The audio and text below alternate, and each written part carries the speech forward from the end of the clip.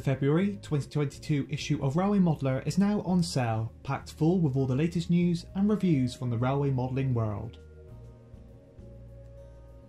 Highlights in this issue include Brookwood, Peter Chaston's extensive BR Southern Region system in 00.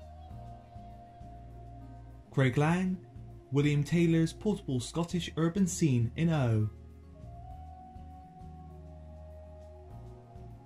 And Bovington Junction, Signal's Model Railway Club's debut N-gauge exhibition layout situated in the heart of former Somerset and Dorset country.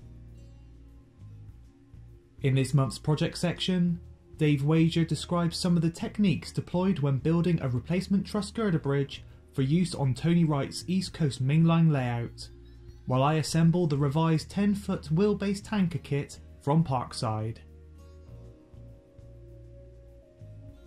Reviews in this month's issue include the eagerly anticipated Gresley W1 class Hush Hush in 00 from Hornby, Great Western Collet Large Prairie from Dapol, and new Flexi Loco lifts from Peco. Plus, we bring you up to date with our full Hornby 2022 range report, where we take an in-depth look at this year's exciting range of products. Not only that, all printed issues include a free special reprint of Railway Modeller No. 1, originally published in 1949.